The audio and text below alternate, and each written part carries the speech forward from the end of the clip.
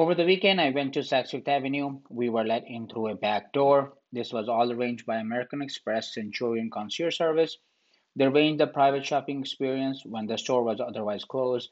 We got there at 9 a.m. The store was going to open 12 p.m. This was a Sunday. We were provided with a stylist and a tailor who was going to do the alterations for us. So they brought us to the Saks Fifth Avenue Club where we had a suite available for us. We had the refreshment there, and they had already picked up the jewelry that we were interested in, the bags that we were interested in, and the other items that we were interested in buying. The whole experience took a couple of hours.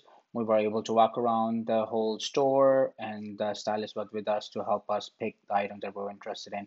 And they already had picked up some item that they thought we would be interested in buying, but we ended up walking around the store a lot more and got what we wanted. Please subscribe and like this video.